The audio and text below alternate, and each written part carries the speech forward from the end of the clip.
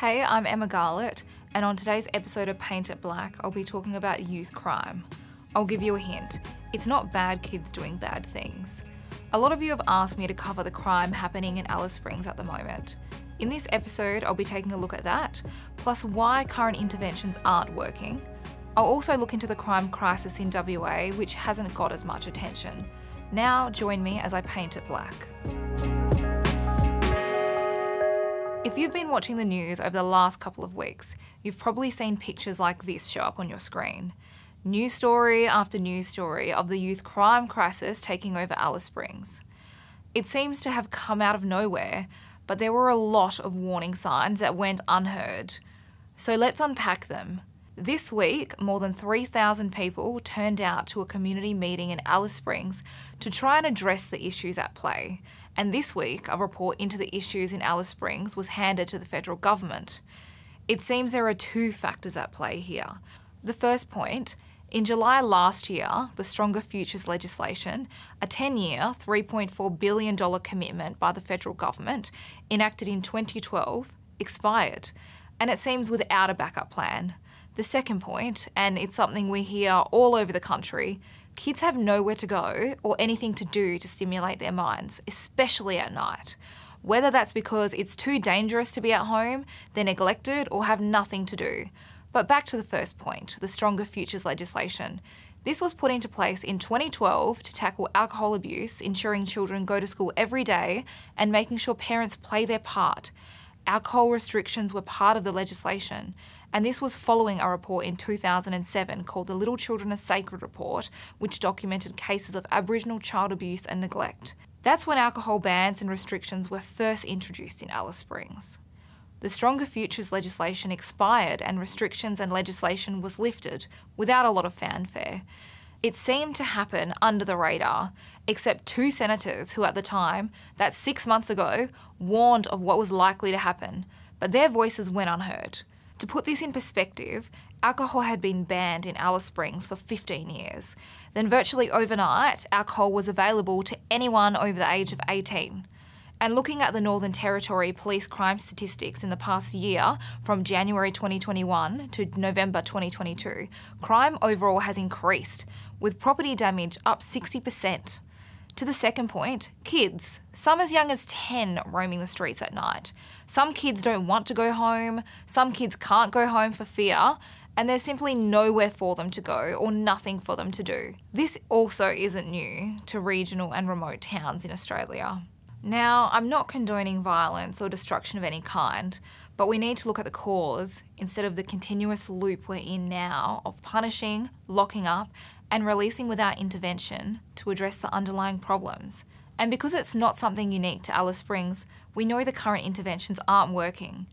But even as Alice Springs is in the news right now, a WA town has been experiencing 10-year high crime rates since December last year. Carnarvon, in WA's Gascoyne region, has been experiencing alcohol-fuelled and youth crime, including burglaries, car damage and rocks fired from homemade slingshots. In the year between 2021 and 2022, there were almost 2,000 offences recorded in Carnarvon. Burglaries were up 35% than the last peak, which was 2 years ago. Non-family violence incidents have doubled since 2019, and the number of stolen vehicles was up 47% since last year. This has all happened as Carnarvon's population has been shrinking over the last 10 years. And the situation is so serious, the state government will introduce a new youth justice program next year. But despite calls from the locals, including the Shire President, to get Prime Minister Anthony Albanese to visit the town while he was in WA this week, he didn't. However, he did visit Alice Springs following the pressure from the opposition. There were mixed reactions to his presence in the town, but overall it was a sense of gratitude for highlighting the town. Then Northern Territory's Chief Minister, Natasha Fyles, announced a wave of restrictions, saying the town needed respite from alcohol-related harm. We did that to provide the community and our police and our frontline services with a break, and that has achieved that, but we know that's not a long-term solution. What I do is support the announcement that's been made today, but I also want for communities to be consulted appropriately. The Northern Territory is now under a 3-month trial of new takeaway alcohol restrictions, which include only buying takeaway alcohol from Wednesday to Friday 3 p.m. to 7 p.m, on Saturday and public holidays except Christmas Day and Good Friday 11 a.m. to 8 p.m, on Sunday from pubs with drive-through bottle shops and clubs for members only from 12 noon to 9 p.m. And on top of that, you can't buy takeaway alcohol on Mondays and Tuesdays. You can only buy alcohol once a day. Meanwhile, the opposition said, if the level of violence, of crime, of sexual assault, of domestic and family violence was occurring in Brisbane or in Melbourne or in Hobart or in Sydney, there would be outrage. And the premiers in those states would be calling for additional resources from their police departments to go in and restore law and order. So do I think the Australian Federal Police should go up? Absolutely. But that actually already happened in 2007 when the Howard government rolled in the Army and the AFP into town following the Little Children Are Sacred report. They were called in without community consultation, and the government at the time even suspended the Racial Discrimination Act to do it. But even today, opposition leader Peter Dutton has suggested looking into assessing the homes where these children live to take them away if deemed dangerous. Taking away children is not the right approach. There needs to be a community-led approach. And we know this approach of taking kids away doesn't work. And we know why. These households aren't safe.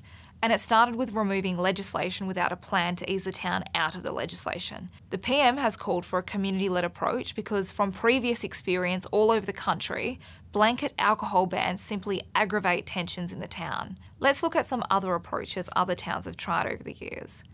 Using the examples of Kalgoorlie and Port and South Hedland. Kalgoorlie has run a police and community youth centre for several years with significant upgrades in 2018, which included a night clinic to allow kids to play sport, sleep or hang out in a safe space.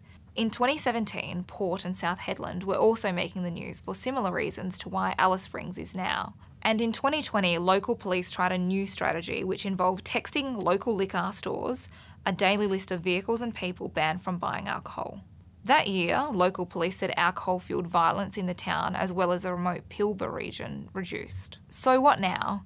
Looking broadly, what should the government and police be doing to help people in communities? We should be listening to the solutions which come from the community and the community leaders themselves. Only they know the issues they face and how to solve them. Thanks for watching Paint It Black with me, Emma Garlett. Don't forget to subscribe so you never miss an episode.